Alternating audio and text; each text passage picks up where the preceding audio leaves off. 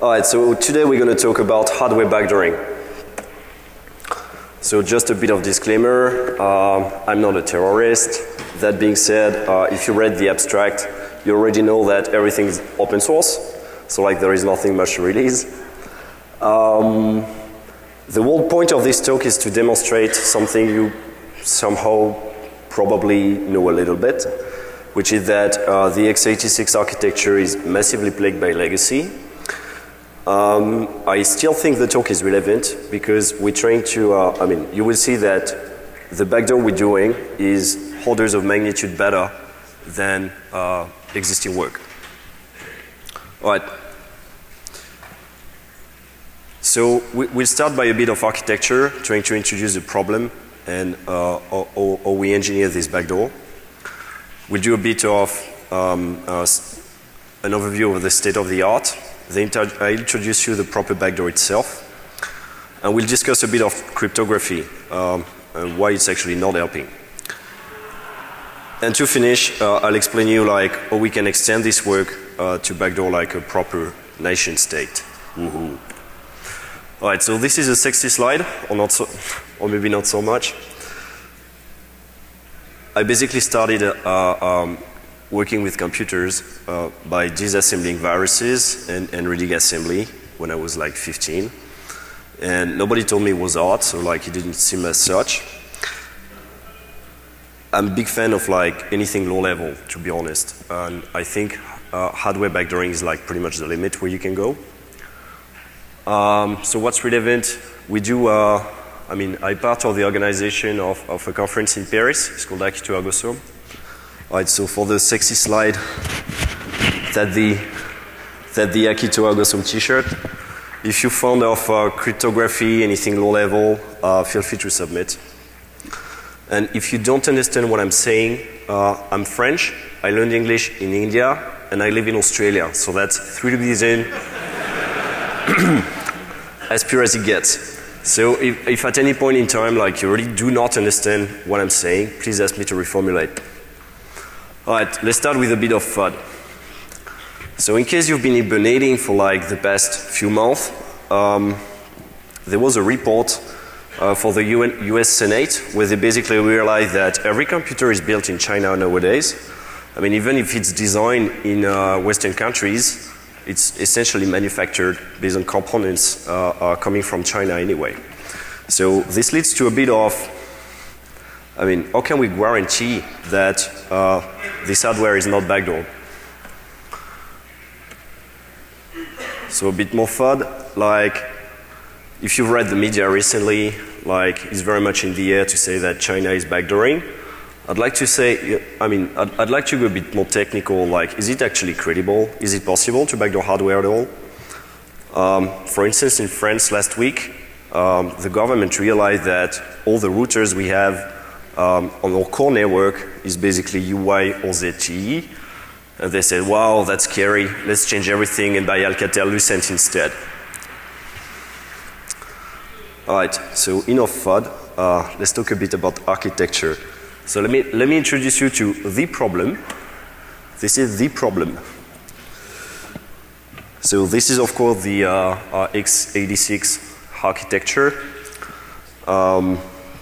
It was designed in 1981 and it has evolved very little. So basically you have to the bottom you have what we call the super I/O, to which the very slow peripheral are connected, like a floppy, the mouse, the keyboard. Then you have the source bridge, which is a bit faster. Typically your Ethernet card, your CD-ROM, your sound driver would be there. Then you have the north bridge, where much faster peripherals are connected. So typically following the PCI extension. So it could be like, gigabyte Ethernet, WiMAX, or video. So what's the big problem? There are actually two problems. The first problem is that at each layer, so say you take the soft bridge, you have a CD-ROM driver and you have an Ethernet card. So they are like very much physical peripherals. They both contain firmware, which allow to control their behavior. and allow software, I mean from userland and an operating system to actually interact with them. The big problem is that your CD-ROM driver can control your network card, and vice versa, actually. And this is a bit unexpected. Another problem that we'll discuss later is that the TPM chip is actually very low in the food chain.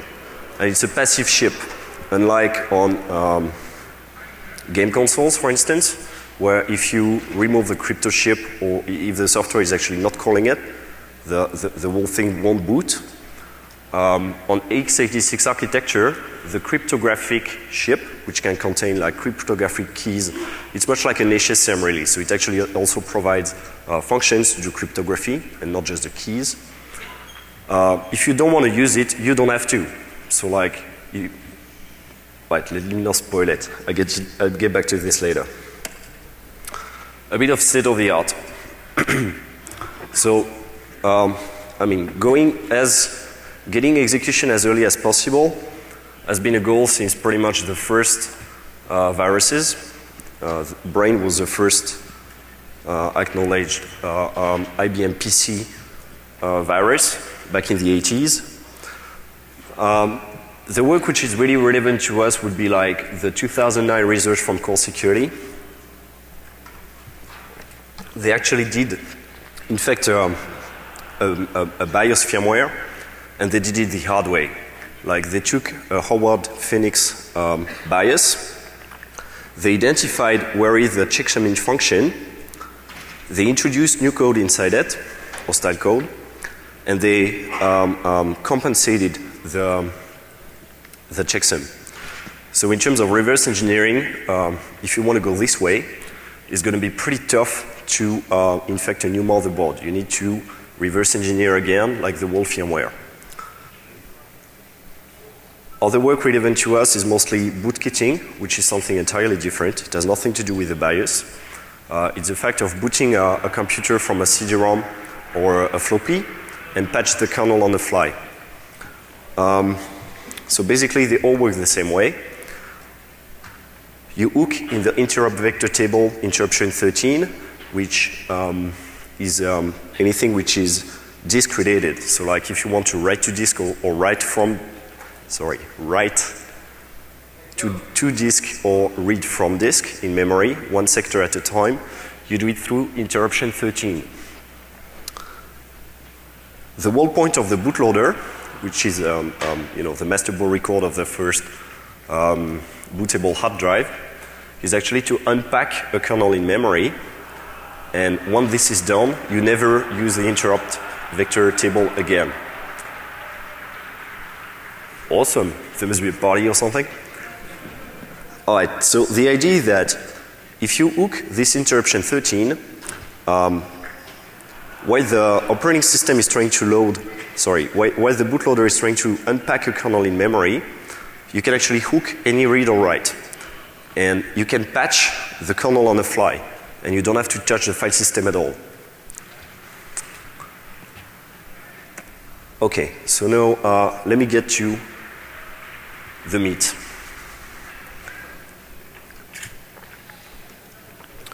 So pretty much like you, I guess, I'm not being paid to actually write malware.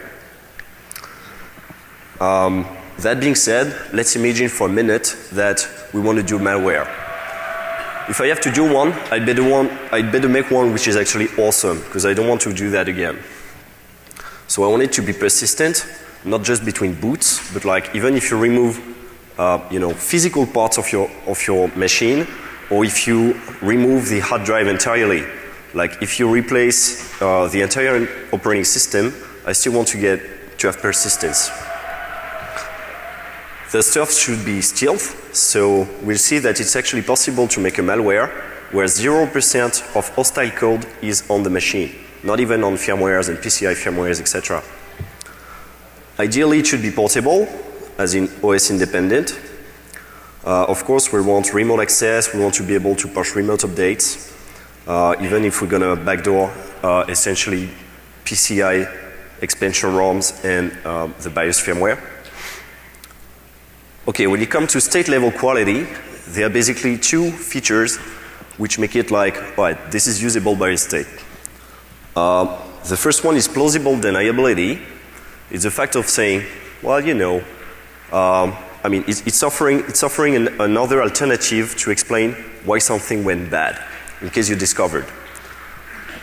Saying, for instance, oh, you know, it was a mistake or something like that.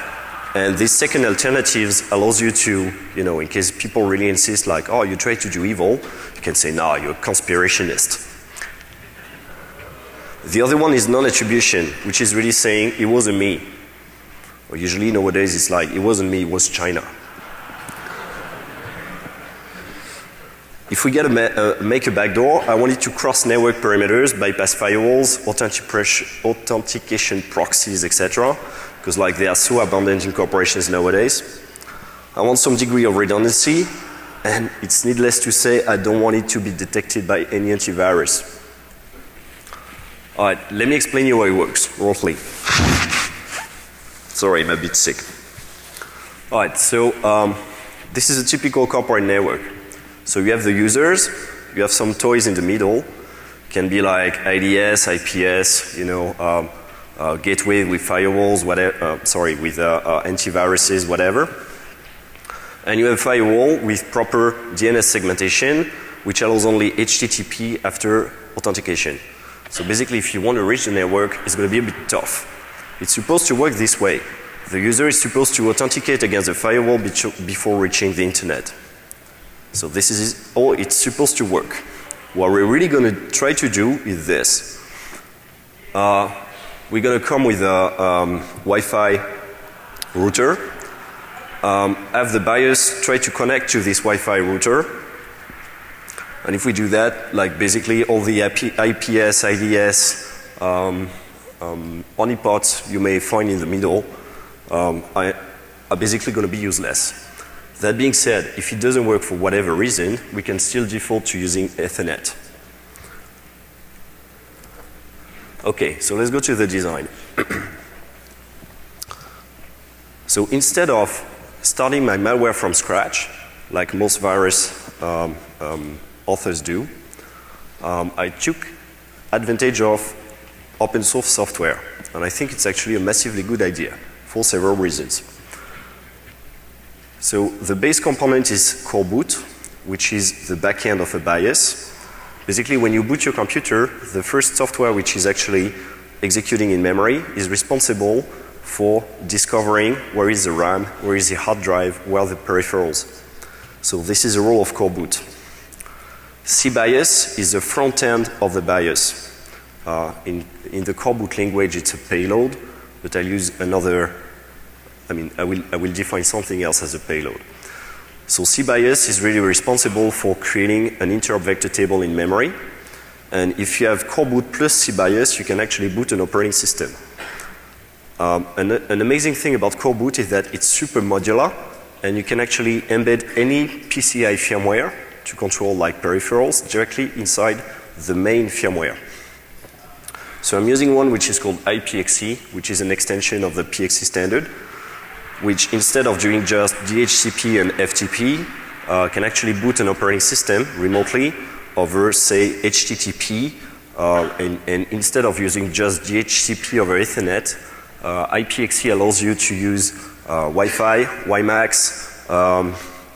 It knows a bunch of protocols, like it has a full TCP stack, and even higher protocols, like it has FTP, HTTP, even HTTPS.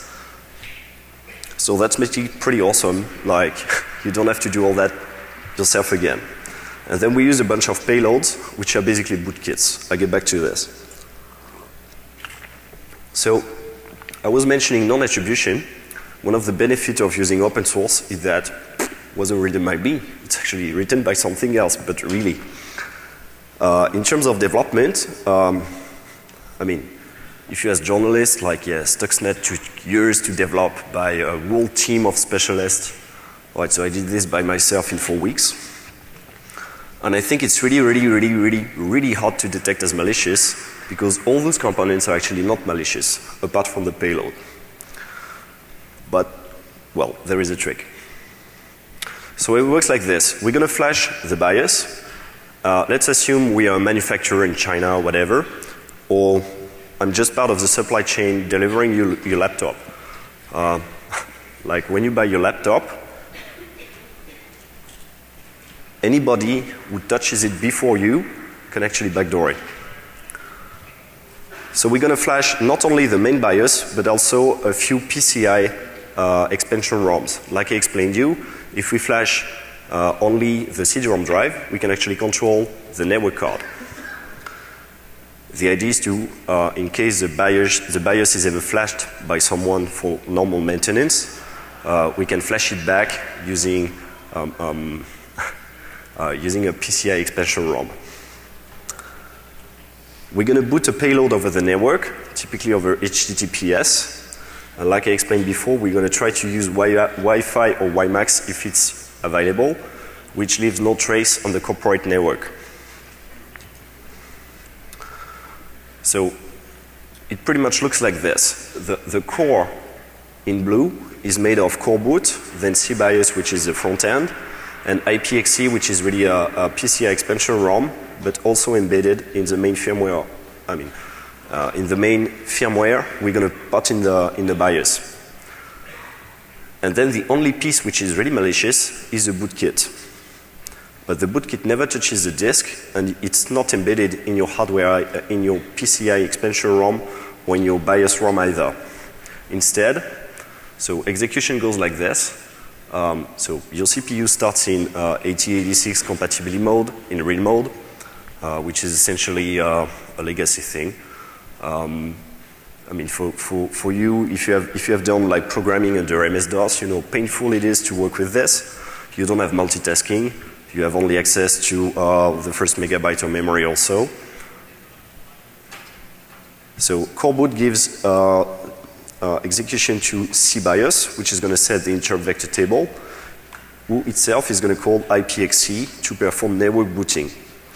And the only malicious piece is going to be fetched every time you boot over Wi-Fi or Ethernet, if nothing else is available, over HTTPS. So there again, in terms of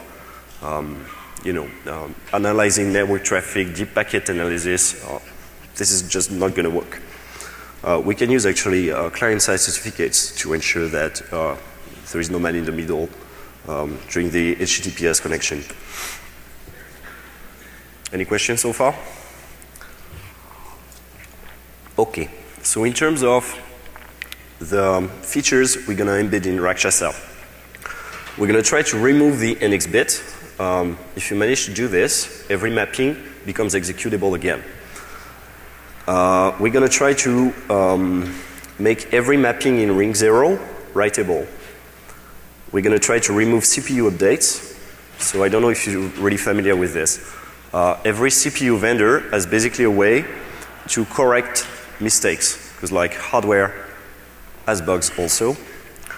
If you look at the errata in the Intel CPU, it actually has a bunch of small mistakes which allow to modify the control flow of execution. So it's actually big mistakes. When this happens, instead of replacing every physical CPU, what they do is pushing a small microcode, which is digitally signed by the manufacturer, typically Intel or AMD, inside the CPU and compensate for this problem. This is typically performed at BIOS level. We're going to remove anti-SMM protection. SMM, which stands for System Management Mode. It's like ring -0 or patch mode, really. If you're familiar with this, the problem introduced by Duflo regarding SMM at ConseQuest in 2006 and 2009, there is basically a generic exploit locally which will allow you to get to ring -2, so even the operating system will not know what you're doing, and you're switching essentially to a 16-bit mode which has higher privileges than the kernel, so like you can patch back the kernel if you will. We're going to try to disable randomization, and eventually we're going to load a bootkit. So the bootkit was actually contributed by Piotr Bania. If you're familiar with Coreboot, it's a modified version of Coreboot to like remove the fancy displays and stuff, but essentially it's Coreboot. All right, let's do it. So if we want to remove the NX bit, first off, the NX bit is a model-specific register. So if you read the AMD 64 manual, I mean, AMD was the first one to actually introduce an NX bit in '97. So it's pretty smart to look at how they did it before it was actually copied by Intel. So there is a specific bit in a model-specific register, which is called the extended feature enable register. You hardly ever use that, honestly. If you flip the bit 11, every mapping becomes executable again. So like, to do this, you first must make sure that your CPU actually does support NX. And essentially what you do is like the 3 last lines, you read the content of this model-specific register, you flip bit 11, and you write it back. The only difference is that we don't do MOV with model-specific registers. We use those RGMSR and WRMSR instructions to read and write to model-specific registers. So this is only going to work if your CPU supports it. Okay, changing every mapping, this is a difficult part, right? After we have the demos and the fancy shit. So basically in CR0, control register 0, bit 16 defines if what is mapped in memory is writable or not. So it's actually something pretty common in viruses and in exploitation. If you've seen last year at DEF CON, Dan Rosenberg talking about remote kernel exploitation, he explained how to do it. So you read control register 0 into AEX, you flip the bit in question, you write it back, and that's it. You just, every mapping just became writable in ring 0. So it doesn't work for user land, just for ring 0. But like, if ever you have a vulnerability affecting the kernel, you're going to be bang vulnerable. It's going to be a lot easier to exploit. Removing CPU updates, that's pretty easy. You just remove the microcodes from Coreboot, and like there is nothing else to do. Regarding SMM, so typically the protection against SMM is to set a bit, which is called dlock, which prevents you to talk ever again to, to switch ever again to system management mode when you trigger an SME. So since Coreboot actually does not support this feature, we have nothing to do, and the shellcode to do it is just a knob. Disable ASLR. All right, that's tougher. It's very much OS dependent because I mean, hardware is not responsible for randomization. It's very much a software thing. The idea is that if you want full ASLR, it has to be done in kernel land. If you don't have full randomization, it can actually be done in user land by patching the dynamic linker, like Stefan Esser did on iPhone, for instance.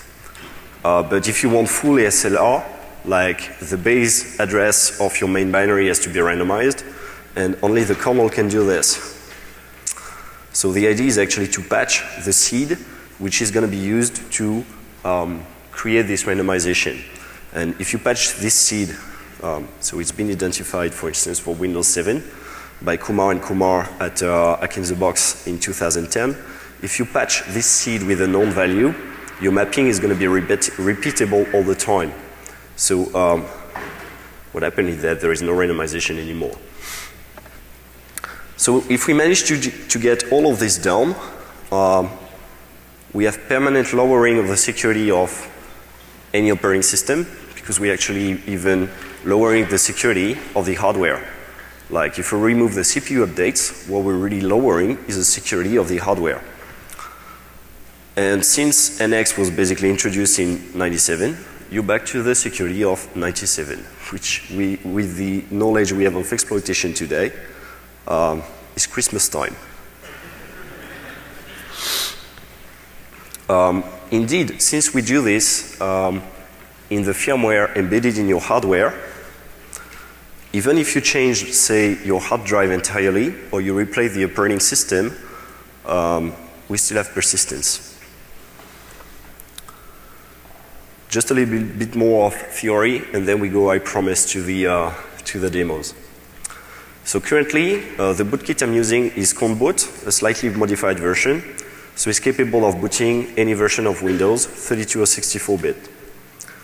That being said, if you want to be able to, I mean, when Windows 8, for instance, is gonna be released, we will want to be capable of owning this. So instead of embedding Coreboot directly into Coreboot, into the BIOS firmware, which we could do, it's a much better idea to do it remotely and to fetch it every time at boot time.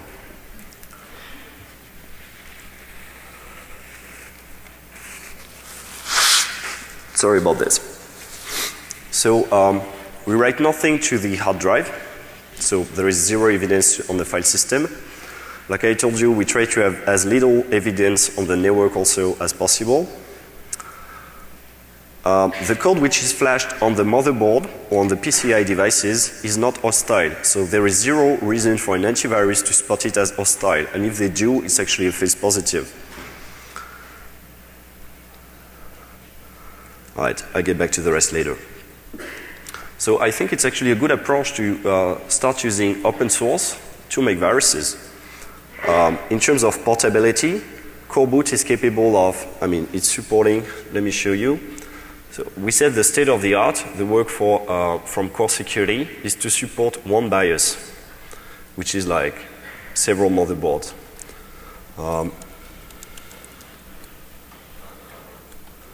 Coreboot is actually supporting that many. So I had nothing to do, like. Alright, so this is pretty epic. The amount of reverse engineering they had to do is actually massive. Like, for most of them, they don't even have the data sheets. What they do is they use a physical device which just gives you the last error code. So imagine trying to port a BIOS with that much information. It's sick. Anyway, and the good thing is that I don't have to maintain my backdoor, they do it for me. In terms of modularity, like we said, we can embed everything inside the BIOS itself or put several components on the PCI firmware on the BIOS itself, and this gives us a degree of repeatability, if you will. And in terms of network stack, I don't know if you've ever done any kind of programming in real mode, but having trying to do a TCP connection is virtually impossible because you don't have multitasking. So what they do is actually cheating. They switch to protected mode to be able to have multitasking, etc. And then they go back to real mode before transferring execution to the master boot record. From the master boot record perspective, it's invisible. Alright, let me tell you a bit of the configuration files of IPXE. I think I'm going super fast. Alright, so we can try to get DHCP, and if it fails, we can default to a static IP. We can do awesome stuff with web application, like we can authenticate against a web application, we can send parameters. It has actually a few macros like or to send your IP address and your MAC to a web page on the internet. So from there we can send emails, we can do router farming. The imagination is the limit, really. We can even change the bootloader, change the configuration file of IPXE from another server on the internet, which avoids us to hardcode anything. Then when you're happy with all that stuff, you say actually, oh, I changed my mind, and let me actually boot the proper bootkit, which is really made of two parts, memdisk, which is going to be the kernel. So you can fetch it, for instance, over FTP from a Chinese website, if you will, or just over HTTP. And same thing for the main bootkit. I hid them into PDF files, but it's really very much like the kernel renamed as memdisk.pdf, so that if for some reason there is some kind of network analysis, it's going to be harder to check. All right, let's go to the, thank you for your patience. Let's go to the demo. This one is called Evil Remote Kernel on Edge of Death.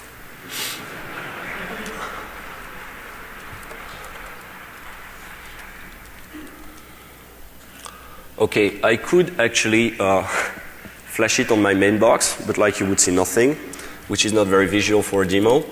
So instead, I'm going to use KVM, which is an emulator, which is also supported by Coreboot.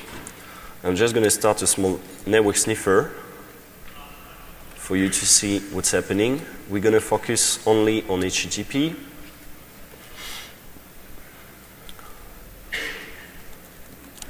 Okay, so the whole command is this. So we start KVM, we specify a different BIOS from the one of KVM, which is actually my malware, Rakshasa.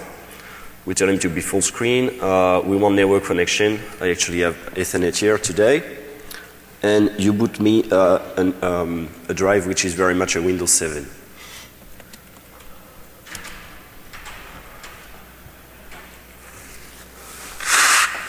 It better work. It's not working. It is. All right. Okay. I will need someone innocent to type my admin password. Do you know my admin password? Oh, don't be shy. Can you come over? Yeah, you may. Yeah.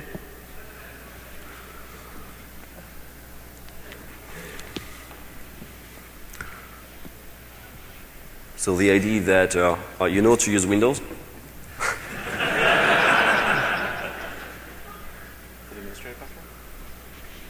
You choose any password you want.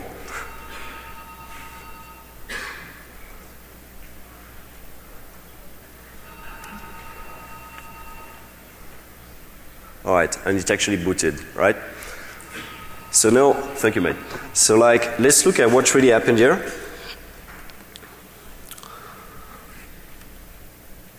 So first off, the application, the BIOS downloaded a second configuration file from a remote website, okay, using HTTP.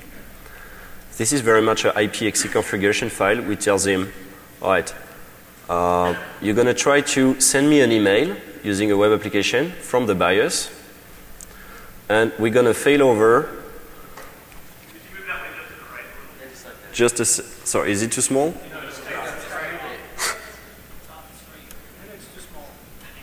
Is it better? I don't know how to make it bigger on that stuff. Alright, so the idea is that it's downloading an alternate configuration file, and then it's gonna boot on a, no sorry, this is already the alternate configuration file. It's gonna boot on a blog, essentially, which is the blog I used last year for my Black Hat talk, because I'm too lazy.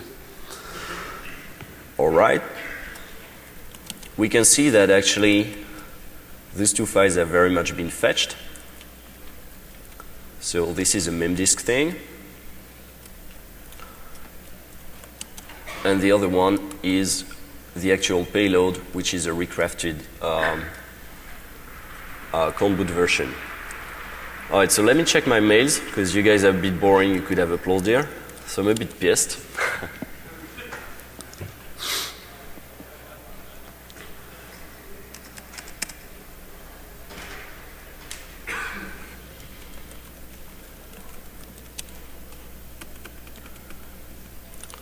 Okay, so if I go to my mails, I have a message from Rakshasa. You can read this.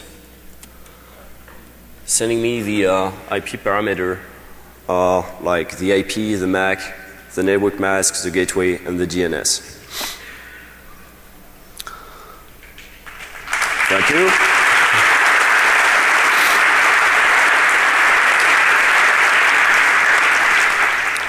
So this was actually a Windows 7 64-bit. How do you get to see this?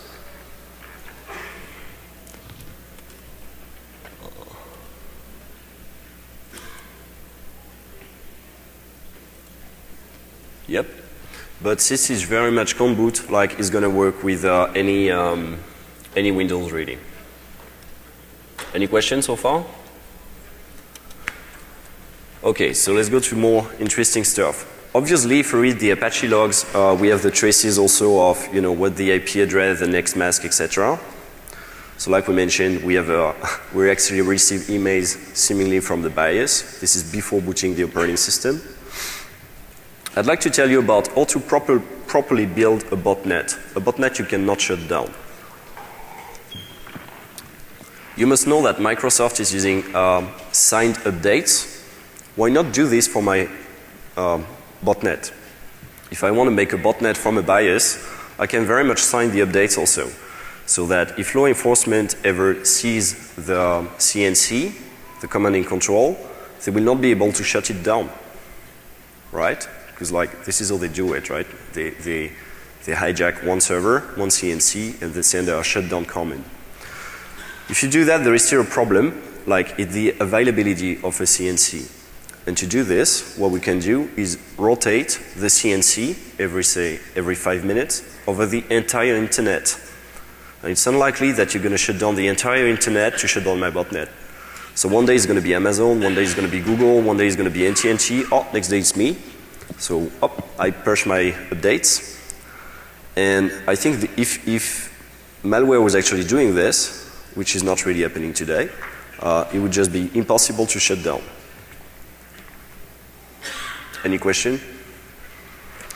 Okay, let's talk about mitigation and in particular cryptography, because it's usually the one which comes to mind. So first off, we can very much do an evil-made kind of attack, booting a fake prompt, and TPM is not going to help you there. Because TPM is not enforced by the hardware. Even if you sealed your computer, you have full disk encryption, and you're using TPM, if I flash your hardware with Rakshasa, and next time I boot, I bring a fake logging prompt, you cannot see the difference. And TPM is not capable of enforcing the real full disk encryption login to boot. So this is a bit of a problem. We can do all the stuff like trying to brute force, etc. I showed that like at DEF CON 2008 if you're interested. So this is very much of a problem. The other problem is that even if full disk encryption is actually used, when you buy your computer, the hard drive is not encrypted. It's not possible. Well, if it was, like it would be encrypted with a password you don't know. So you would have to, or which is known by third parties. So to change the password, you would have to unseal the TPM, and bam, if you do that, you're vulnerable again. So anybody in the supply chain can very much backdoor your stuff because your hard drive is not encrypted, and therefore the CPM is actually not sealed when your computer is delivered to you. You may be asking about antiviruses. If you ask me, putting an antivirus on a server is pretty much as putting lipstick on your server. Let me show you why. We said the only component which is actually malicious is Coreboot.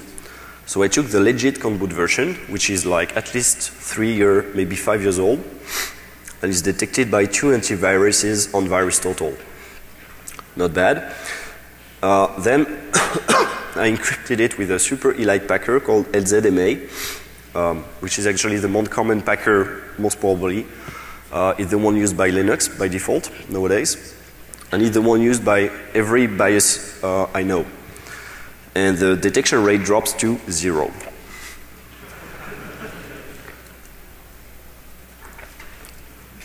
All right, I won't talk about this.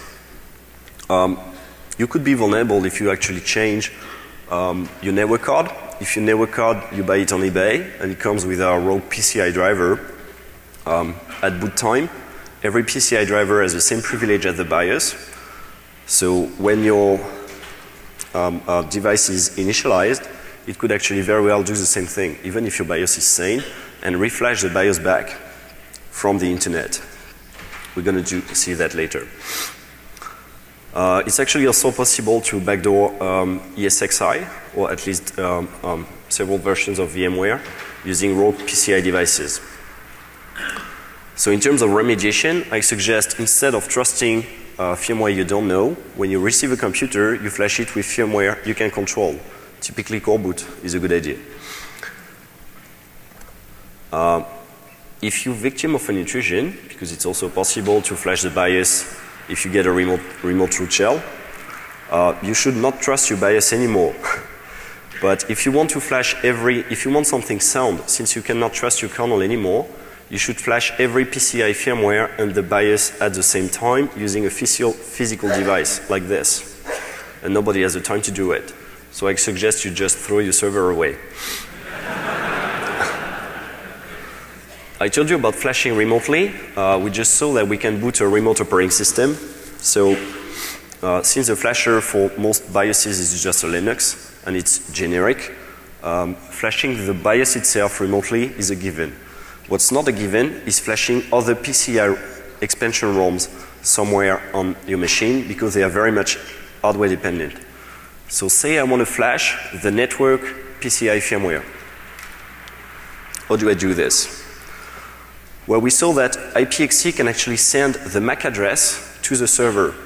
So the server can know the MAC address, from there it can deduct the Win number, and from the Win number it knows the manufacturer.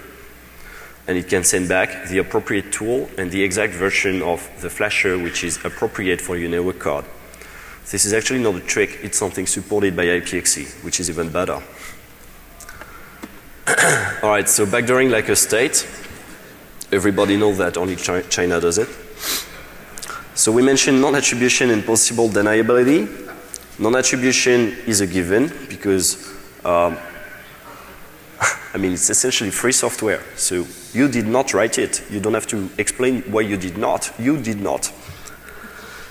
For plausible deniability, I suggest instead of flashing, owning this, of putting a backdoor straight away, to use a remote vulnerability on the firmware, and such stuff does exist. The same guy who found the SMM thing actually found a remote vulnerability on the firmware of Broadcom network cards. It's just not enabled by default because there is a slight setting to do. But like if you change this setting, this is slightly better. I mean, you can claim it's a mistake and an honest mistake. It's not a backdoor by itself, right? But it allows you to own the computer remotely, get a remote root shell, and from there you can bootstrap the thing, like flash the BIOS from all the PCI devices, etc. Do your evil filtrate data, etc. And when you're done, you restore the BIOS, every PCI firmware, and you're done. Zero trace left. So more demos.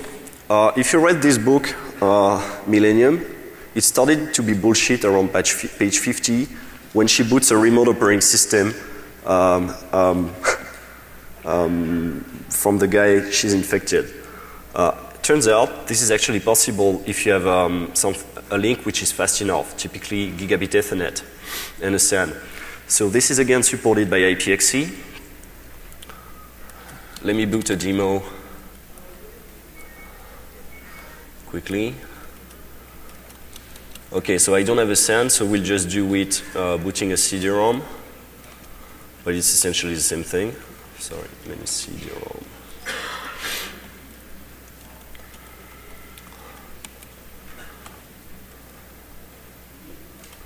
Oh, I think this is totally legit.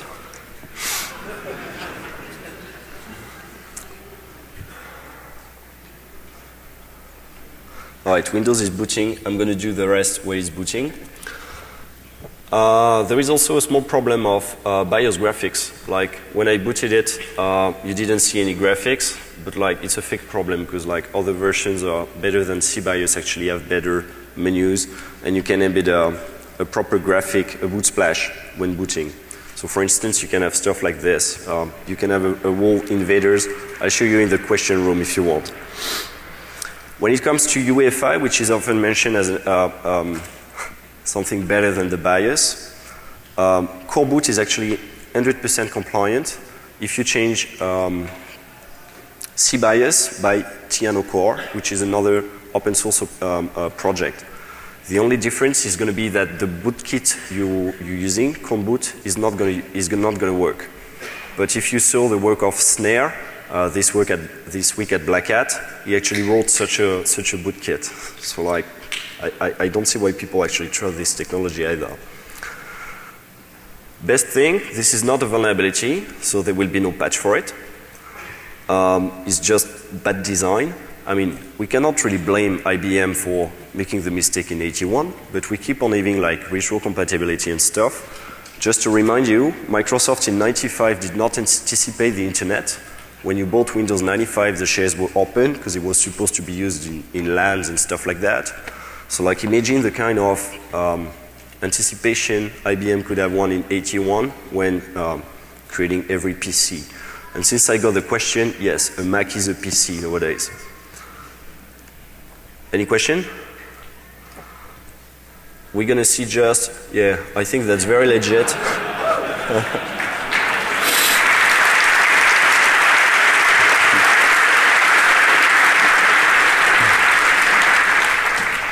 All right, we're going to move to the other room for the questions. Thank you so much for your attention.